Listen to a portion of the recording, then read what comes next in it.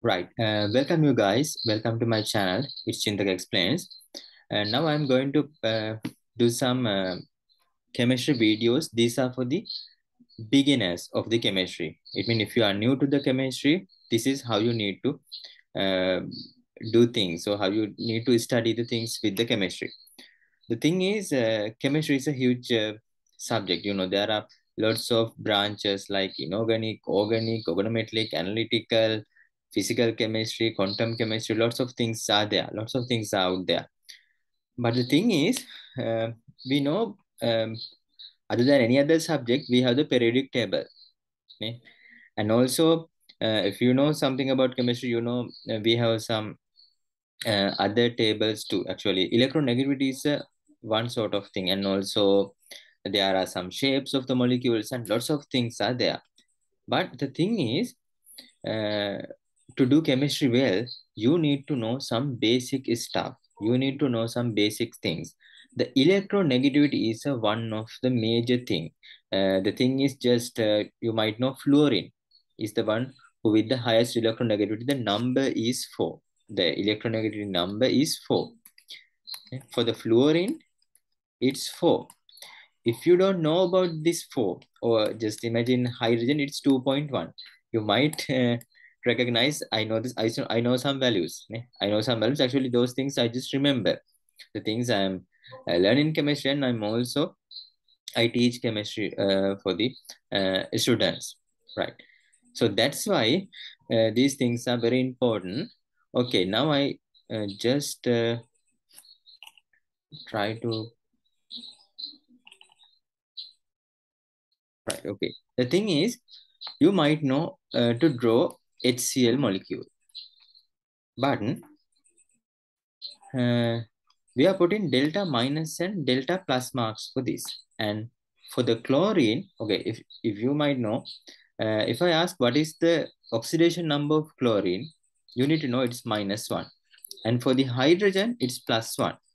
But hydrogen itself, there's also oxidation number, it's 0. Right? HCl itself, the oxidation number is 0. See, in HCl, oxidation number of Cl is -1, hydrogen is +1.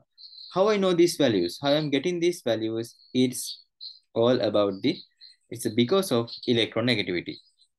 The thing is, the higher electronegativity, we are saying, this is a bond, the chemical bond, we can say it's covalent bond actually. Yes, but for the beginners, actually, you need to know about what is the covalent bond. Actually, it's another part I will discuss someday. But somehow, my main idea is to know in the electronegativity. This is the thing. Now I'm trying to trying to focus your mind, the things you need to know about electrochemistry, electronegativity. The thing is, if you know electronegativity better, it means you can do more things. You can find out uh, quickly what are the oxidation number, what about the polarity. Lots of things are there lie with the this electronegativity. This is the one. The February 28th is the birthday. The Linus Pauling is the one who introduced this method. He also introduced some parts of the covalent bond, polar covalent ionic bond. I will discuss someday, not today, those things. But this is the one who is the one of the greatest scientists who discovered those things about the electronegativity. Yes, I think now you can see some sort of old-fashioned one from here. The thing is, you need to know these values. Okay, here are some tips. I will give you some tips to remember these values also, right? Okay, you might see this is our second period. You might know. See the values, the fluorine, the electronegativity is number 4. Actually, there is no any unit, guys. There is no any unit, just a number.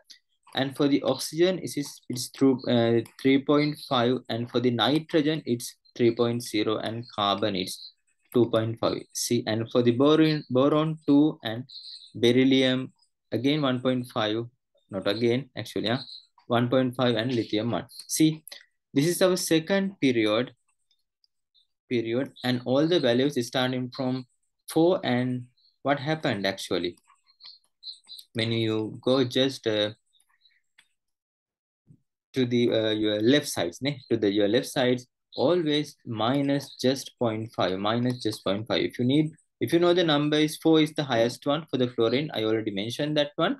For the first period, you can just remember by minus 1 again, like that, right? So I think you're familiar with the second period. And the hydrogen, the value is 2.1. You need to know that one by heart, okay?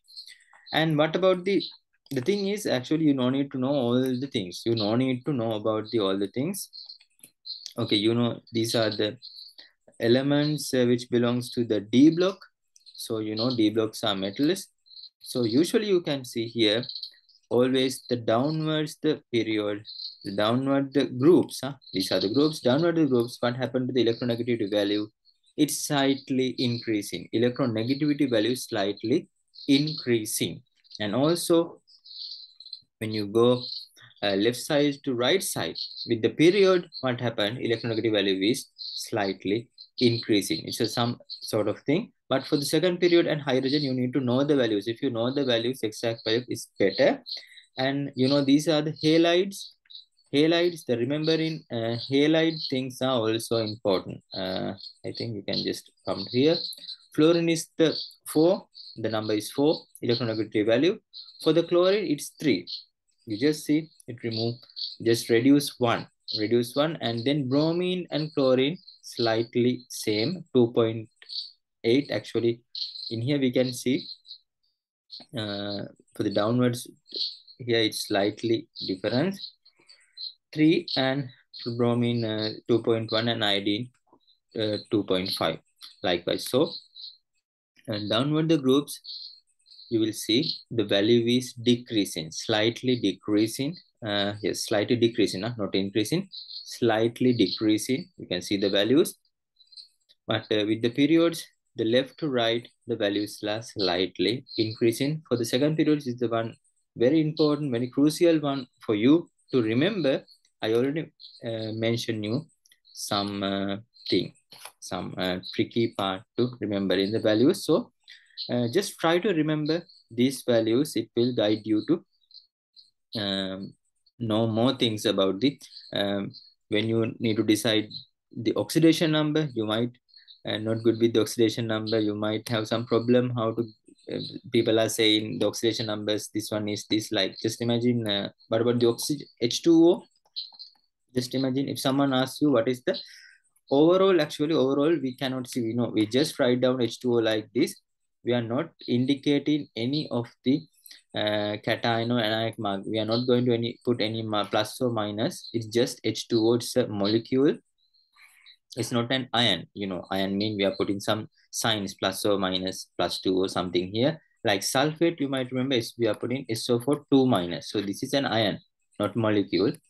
This is a molecule. All the molecules, the electronegativity is 0. But okay, within itself, I can see what I'm asking. What about the electronegativity of oxidation number of oxygen here? So you need to know oxygen 3.5, electronegativity is 2.1 and 2.1. So the higher electronegativity, actually electronegativity means ability to attract electrons towards itself. Actually, I think it's better to mention at the beginning, but I didn't do it. I just show you some values and what are the importance. Here, the definition for the electronegativity is ability to attract electrons toward itself from the bond. Actually, that's why 3.5. When the value is high, electronegativity, attractability is high. That's the nature. That's the way.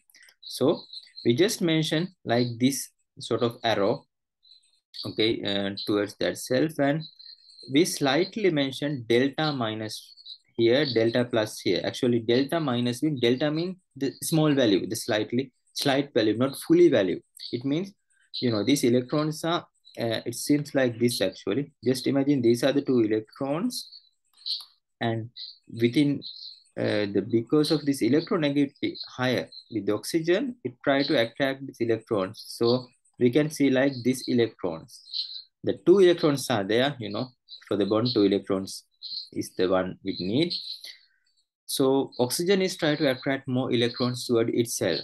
So that's why, but it's not fully electron, but slightly electrons are coming. That's why we mentioned just delta minus instead of just minus, right?